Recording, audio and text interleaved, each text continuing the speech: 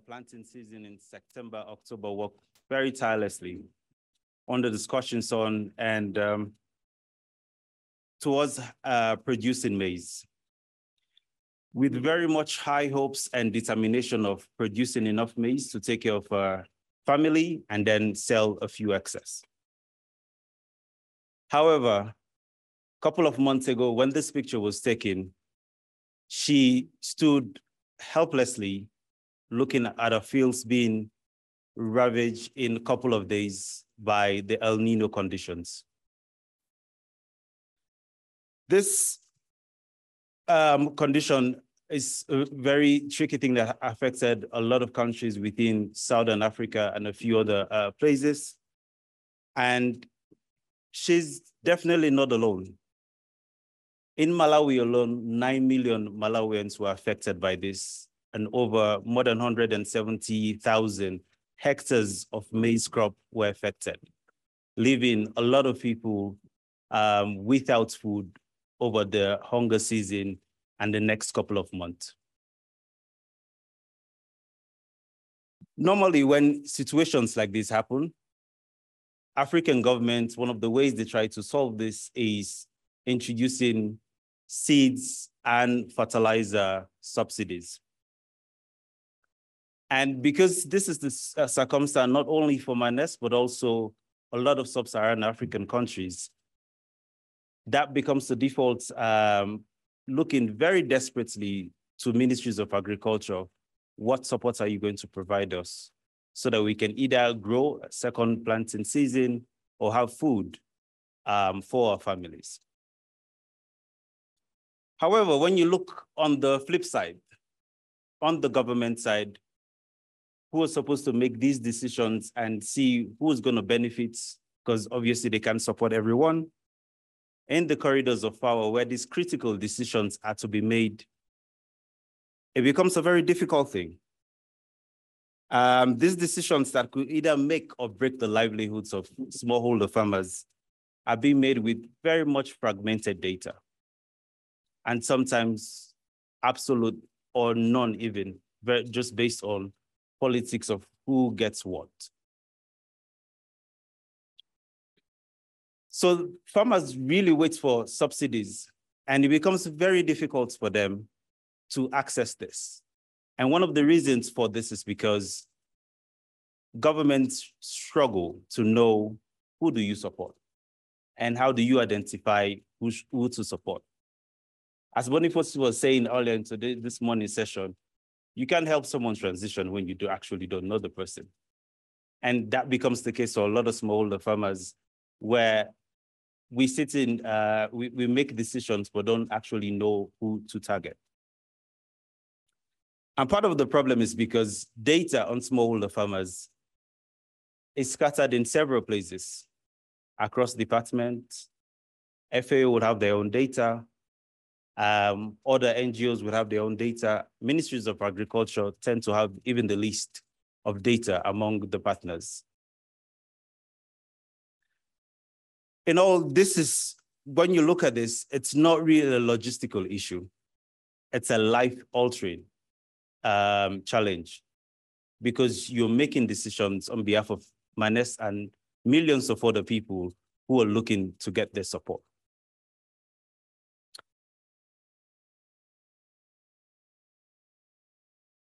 Working with African governments over the last couple of years in my career made me realize one of the things that some of these decision makings are inherently very, very complex. There's several decisions at play, multiple layers of bureaucracy even. And then there's complex political economy, especially when it comes to subsidy programs. There's always a focus to just move ahead to just short-term thinking. Think about the politics rather than how would you help these farmers transition out of subsistence farming and sustainable growth as a whole. And I've also worked with other leaders who are really keen on making some of these decisions based on evidence, but they turn to partners and to their directors, but there is no data. what they have is probably as old as the last census that was done. So you're making real-time decisions on very outdated information, or sometimes none at all. And in agriculture, it could mean the difference between widespread food security, because you've had disasters and pest infestation and so many other things, or mitigating a food security crisis. So my question that I'm hoping to answer and pose to the rest of the audience is, how can we expect to feed a growing population that are facing climate extremes, economic situation, if the very foundation of our decision-making is built on anecdotal data or information? How?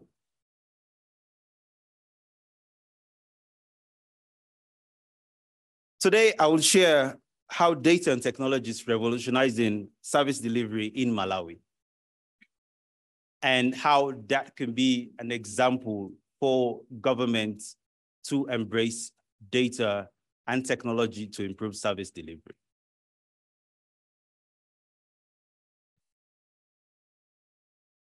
In Malawi, subsidy programs has been there since the 1950s.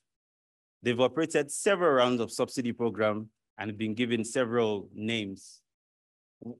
Each administration calls it very differently. Two things that has been changed between 1950 to now is the name of the program and how many people they are supporting. Everything else pretty much remains the same on how you identify farmers and who benefits and the logistics and all of that. But between 2010, 12, up to even 2018, it worked very well for them. And production and productivity increased, which is really good until it plateaued at some point because of several other factors. But it still remains a very, very much difficult part of the economy. And it takes up to 50% of the budget. But lately, it's been criticized for inefficiencies and resource allocation and corruption and so many other things. Through collaborative efforts with private sector, donor partners, other development partners, we held a very one-week session to understand what are the root cause of this, the problem with the current subsidy program. And one of the things that we identified was the problem with targeting, who should benefit from the current subsidy program. That led to a couple of changes. One, we realized the smaller farmers in Malawi are not homogeneous. Even though they're all referred to, or almost all are referred to smallholder farmers, you have a lot that fall within thresholds that should really not get subsidy, but actually have other types of support. So we changed that and also changed the eligibility. We had one clear directive: implement a data-driven approach to beneficiary targeting. But then we came back to the same problem. Well, what data do we use? So we didn't have much. We first took a look and assessment of what data is available within government and private sector and also other departments, and realized there were several data sets. And what we did after the assessment was to move everything and integrate into one holistic database that gave us up to 5 million farmers, but also taking bits and pieces of everything that is needed to have a holistic idea of who are the farmers in Malawi and what do they need. From that, we move into having a clustering to understand how do you segment the different smallholder farmers and what are their needs, and then develop a machine learning-based algorithm that help to identify dynamically within the context of what are their needs and who benefits. And it helped us to actually narrow down the eligibility and make it difficult and change that from district to district who benefits from the subsidy program. With that, it made it easier for us to now select 1.5 million farmers that benefited. And afterwards, all the other people that were within the subsidy, about 1 million more, were moved to cash transfer programs because they were very much within the lower the thresholds of production and productivity. So even if you give them X bag of seeds and fertilizer, they're still not going to be able to feed their families. And that helped to create a very much a registry that helps the base for innovation and much more targeted support to the sector. Couple of things that we learned from this experience is, one, integration of very siloed and disparate solutions really helped to create a data-driven decision, and it gives you a broader picture of the sector and who are the farmers.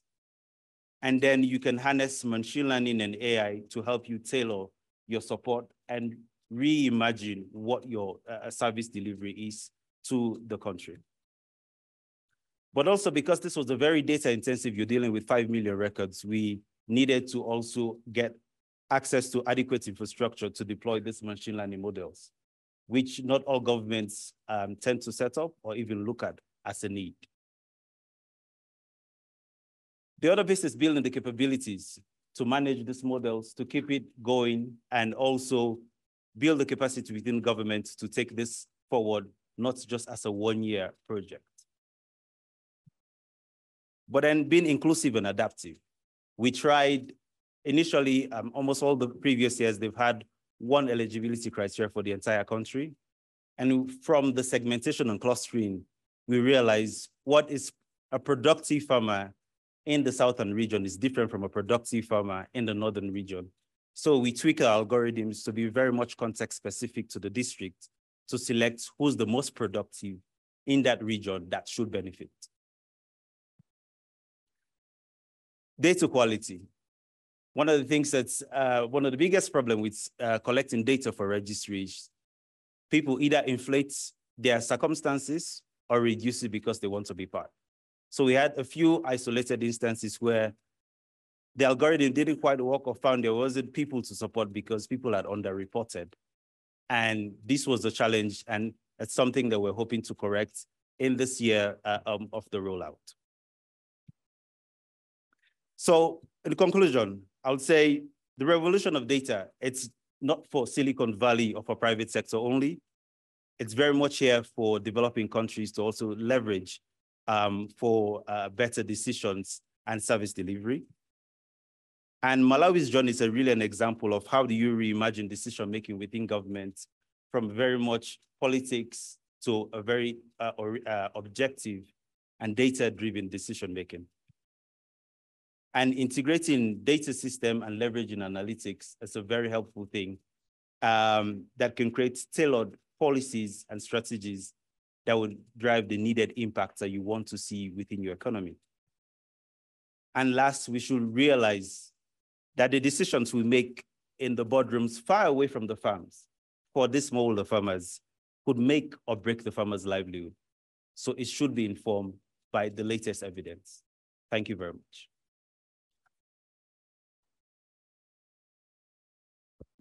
Thank you, Harold. So we can take a couple of questions in the interest of time, if anybody has any question. If not, then we'll move to the next session.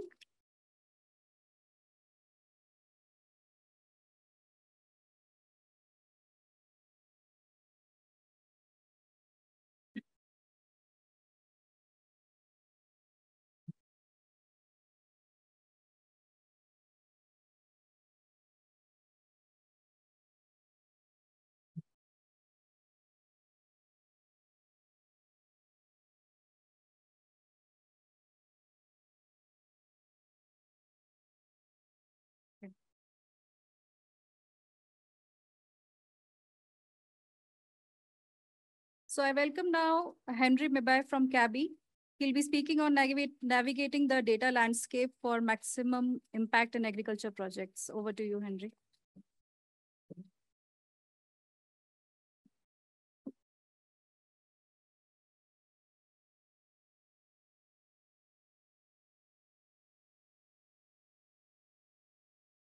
Good afternoon once again. I'm hoping I'm going to take 15 minutes. I can see the moderator is really cautious of time. Good. So my session, I will be talking about navigating the data landscape for maximum impact in agriculture projects. So I think today's session, we know that the current dynamic agricultural landscape data serves as the most important asset in driving our project's success, and also in making informed decision making, including strategic planning. So one thing I want to do in this session is to share some of the lessons we have learned in implementing enabling data access project in Ethiopia, and also give highlights of what we did and what worked best. I am presenting on behalf of the team. This is a collaborative work that we did. And the team there, they were not able to attend, but I will be speaking on behalf of the team. So before I dive into what we did, I would like to just make a brief overview of what we do at CABI, who we are. So we are an intergovernmental or not-for-profit organization. We work with 49 member countries across the world, 17 of them in Africa. And mainly, we solve problems in agriculture and the environment. And one thing that we do most around our data is that we offer impact services that enable more collection, storing, sharing of data. And how we do this is that we help organizations to improve their data management practices and also adhering to the fair data principles, which I'm going to highlight and also share some of the lessons. So we've worked with, currently working on the Enabling Data Access project. And this is a project that is funded by the Bill and Melinda Gates Foundation, where we are looking to address problems relating to data sharing within the projects. So here we are looking at problems around data sharing within the projects. But first, I would like to highlight Ethiosis move to Ethiopia and talk about Ethiosis, one of the projects that was funded by the Gates Foundation, and where we collaborated with other stakeholders to make sure that data was being shared. So in 2012, the Gates Foundation and also the government of Ethiopia invested close to $5 million to develop a data repository. And when at the end of the deployment of that system, there was a problem because data was not being shared. So it means that the investment that had been made was going to go into a waste. So imagine an investment of $5 million being made into a project, but afterwards, you'll find that it is not being used. So they were asking themselves, what really happened? So Ethiosis was launched in 2012, and it was launched by the Ethiopian Agricultural Transformation Agency, which offered a comprehensive soil information platform. But again, from that, the National Soil Information System is what emerged from Ethiosis. So you can see from the right side is a landscape, because Ethiosis sits within a data landscape. There are so many actors within Ethiosis. So when they established Ethiosis, there were so many partners. There was the donor, there were the government, there were the data contributors, there were the data users, so many actors within the Ethiosis. But one thing is that the system was developed, or the platform was developed, but it was not being used. So we asked ourselves, why was it not being used? And I will first go to this slide that I want to look at. What is wrong with how we work with data? So before we even go back to Ethiosis, and for me to highlight the Enabling Data Access project on how we worked on that project to make sure that data sharing happened within Ethiosis. So let me highlight what is wrong with how we work with data. So you'll find that a lot of donors are investing billions of dollars into projects. But the problem is that there is an issue with good data management. It is not being considered. So projects are being developed, but good data management practices are not factored in at the word go when the project is starting. So you'll find that, again, billions are invested in research, but the investments or those projects are not sustainable because there's a lot of duplication. So you'll find that one project has collected data, but now another project is emerging and is going to collect the same data. So I would say duplication of efforts. Then again, at the end of the project, you will find that data is not being used because data management was not put in as a priority. So we have billions of dollars invested into a project, but they have not factored in good data management practices. And again, even the policies are developed, they are not always informed by appropriate consultation and evidence. So policies are developed, but they are not in country. So then how or why is FAIR good for data-rich projects? So I'm now introducing a concept that is the FAIR data framework that we used in Ethiopia and the Enabling Data Access project. So why is FAIR then good for data-rich projects? So FAIR is a globally recognized framework that can help organizations to make data-rich investments more sustainable and deliver greater return on investments. So again, if you look at, on the right left-hand side of my screen, is that for all those projects that invest or they are built in, they have incorporated FAIR, you will find that they'll have return on investment. And FAIR, for example, for any data that is findable, you'll find that it reduces or you will not be able to duplicate. So you are able to save time and money. Accessibility, any data that is accessible, it promotes inclusivity and also knowledge sharing. And then the interoperability aspect, we need to combine data sets so that we're able to add value to those data sets. And any reusable data, it means that we're able to reduce costs.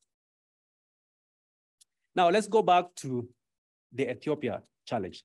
So I talked about the government investing support from the Gates Foundation, investing millions of dollars, but there was a problem where the system or data was not being reused. So the government, with technical support from AFSIS, that is the Africa Soil Information System project, implemented ETHOSIS. But data from ETHOSIS project was not accessible or reusable by the national partners. So you'll find that when they were developing the ETHOSIS, they didn't consider other users of the data sets. And again, there was no policy that would drive the use of data. So a policy would allow or would empower within the project, would empower different stakeholders to share the data. Now, applying the FAIR principles, this is now where we came in with the Enabling Data Access project to apply the FAIR principles so that we could understand the data itself that needs to be shared, understand the enabling environment. I think today we've talked about enabling environment, where we need to consider that before we develop a system, we need to know what policies exist, who are the people within the ecosystem that exist. I'm cautious of time. These are the partners that we collaborated with to implement or to develop ETHOSIS in Ethiopia. So it's not only CABI alone that worked to help the data management within the ETHOSIS.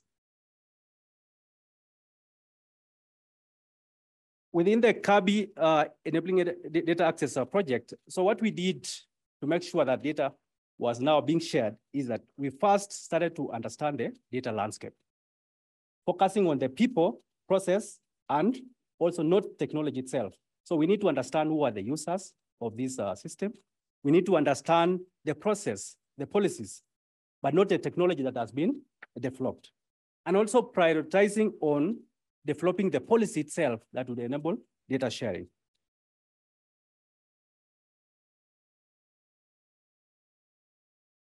As I conclude, then what did we learn out of this? We need to have a stepwise process to integrate FAIR into the projects from the start, especially prioritizing the in-country environment, the enabling environment, and also recognizing the local buy-in. We need support from the government. ETHIOSIS later on worked and is now the National Soil Information System. It's because the government of Ethiopia supported it.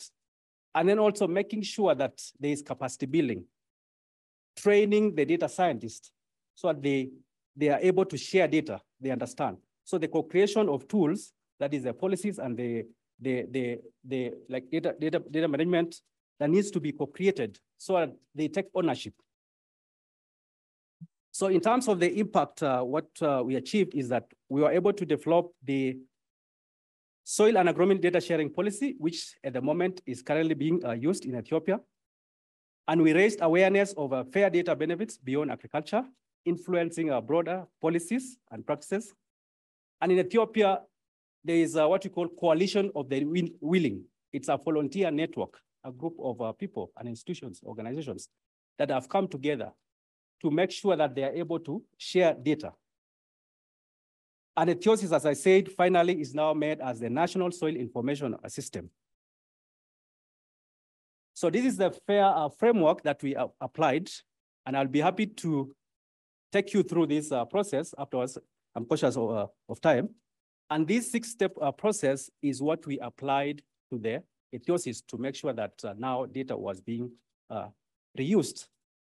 From the point of defining data intervention types, making sure that we empower the grantees or those starting the projects to articulate how data will feature in the project and how to address it. Understanding the enabling environment. So you can see from the first step up to the 6th step, all this has been condensed, and following these steps would make sure that projects have good data management. So it means that you'll not be able to develop a project or investment that would just sit. At the end of it, we need to share data. I'll be happy to answer questions, but if you have any other questions, we'd be happy to share it with our team. Thank you. Any questions? You can use the mic. Yeah. Thank you. This is Mark Ndonga from the Kenya Space Agency. Wonderful presentation, and it's interesting how you can take an implemented project and try and align it with FAIR.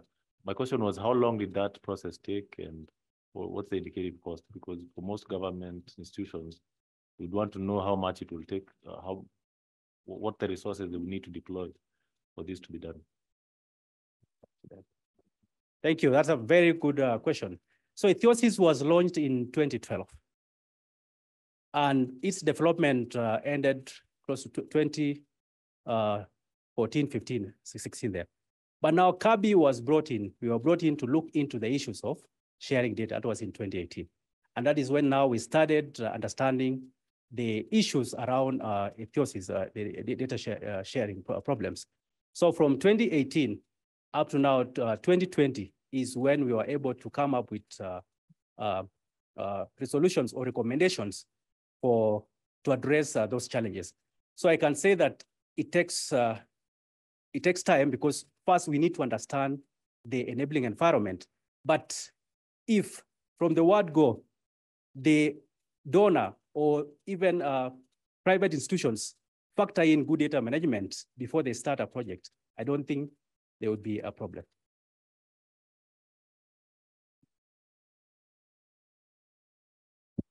Thanks. I think FAIR is great. And the interoperability, I tend to see guys, initiatives getting stuck in the interoperability part, especially the semantic one. Mm. And so I'm just curious, in Ethiopia, do you have to deal with that particular issue of interoperability between what is stored in the machines so that they can speak to each other? Did you have to, for instance, adopt an ontology so that both systems are using the same ontology? Yeah, that's a very interesting question again. So I will not be able to answer correctly, but I think having the right policies and also guidelines that would guide data data stewards or those handling data to share the data. So documenting those, I would say, practices would make sure that people who are sharing the data would be able to follow those practices. But I would be happy to catch up and then we explore that. Yeah. Thank you. Thanks, Henry. We have our next presenter, Alexander Valeton from EUDR. He'll be speaking on the digital confusion, data and data management for agriculture made easy.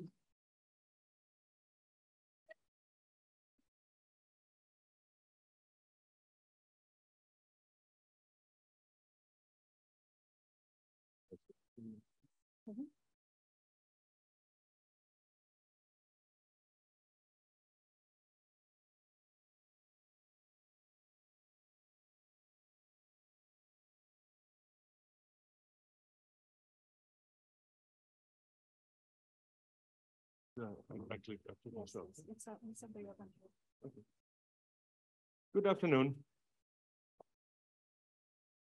My name is Alexander Valeton, and I am representing EUDR.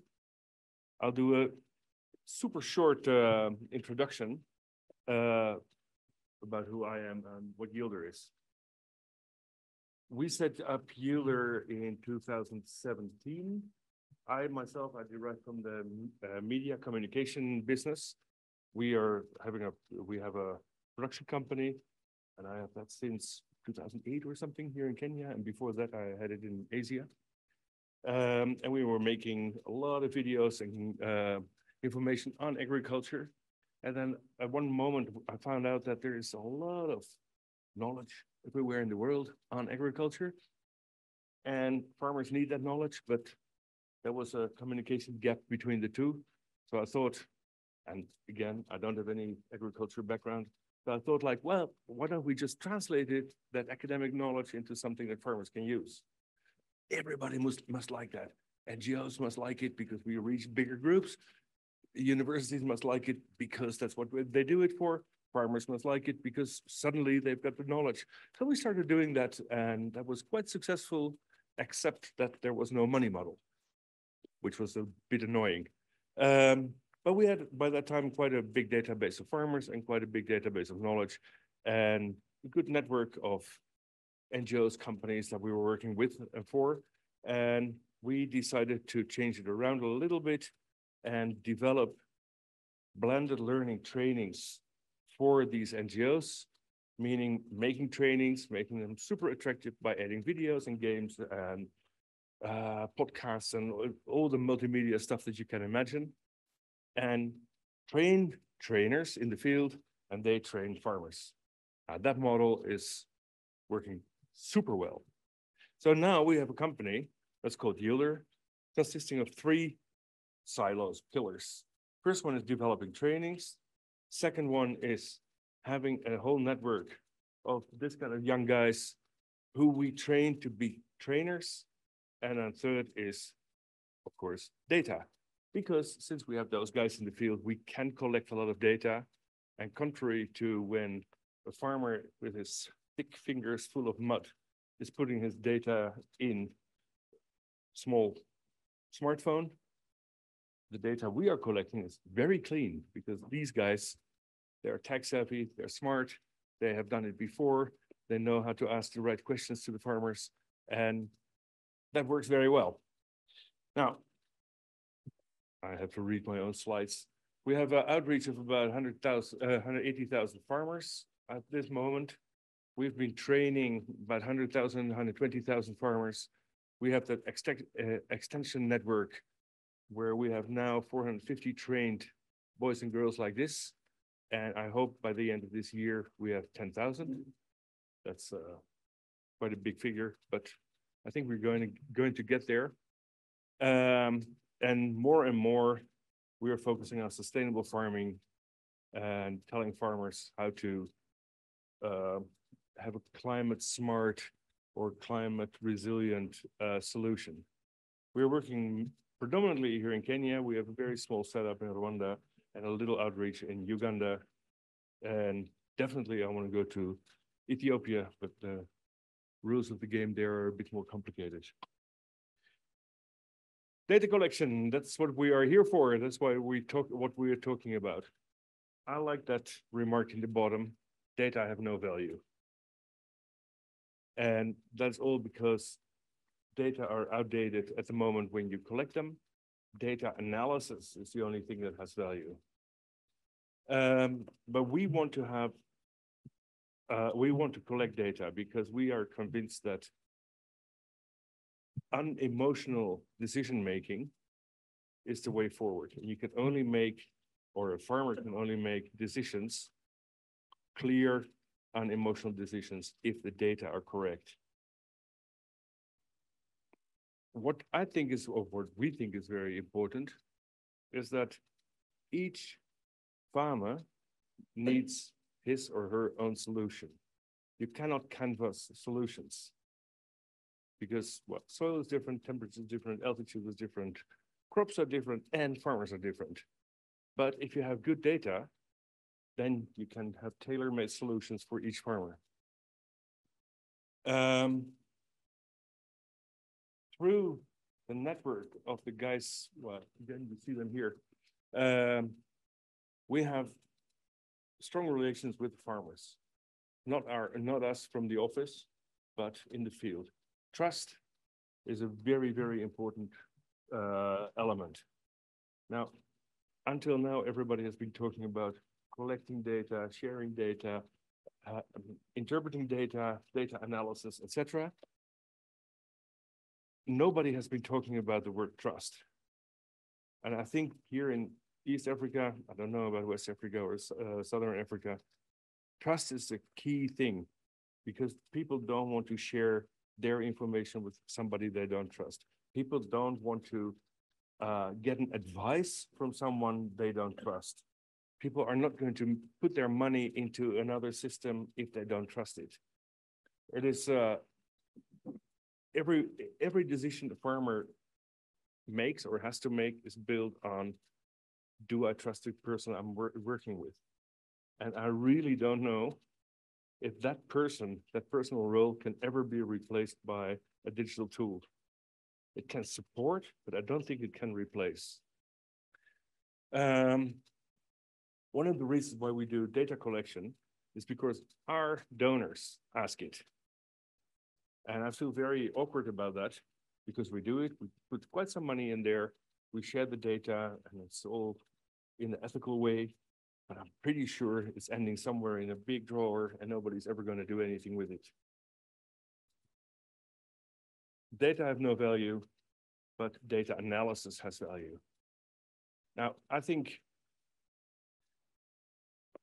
from our experience in the field, farmers are getting more and more reluctant to share data. We get remarks like, yet another survey. We already did a baseline study 3 weeks ago. Why do we have to do that again? So there's getting a kind of tiredness there, especially because all these data are not going to be returned to farmers. Farmers don't get the incentive of why share data. So I think for us, everybody is working with data, that is going to be one of the more important things. We have to be able to make clear to someone why he has to, or she has to give that information to us. One of my big goals is that we have to standardize data, and that's what we have been talking about before. As long as there's no standardization of data, you cannot share databases. The purpose is to share databases. If we don't do that, then there is never going to be any learning. And I always like to poke a little bit. But every organization has a database. We have a database of about 200,000 farmers, and Colorado just said they have a database of 6.1 million farmers, and everybody is somewhere in between there. But everybody has been spending money to build that database. And I did a little bit of research, and I think it's between $5 and $15 per farmer in a database. Just trying to think about that amount of money that's been spent there. I've never, ever seen a budget where somebody said, there's also a cost for maintenance of a database. That means that everybody thinks in projects. At the end of the project, the file is closed, shelved, and then we start again with a new project. And even NGOs have, well, they work so much in silos that they cannot bank on the previous project. Or there's probably even legal restrictions not to do it that have not been taken care of all the way before. I think this waste that's been created is our responsibility. We have to think about how we can make that easier. Easier for farmers and easier for the wallet, because we are wasting so much money.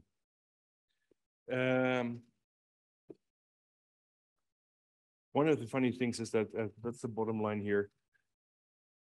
More and more often, when we ask farmers to sign up or to register on our app or to share data in a survey, they sense that we are going to make money with it. And they literally ask, how much are we making and how are you going to return that? How are we going to return that to the farmers?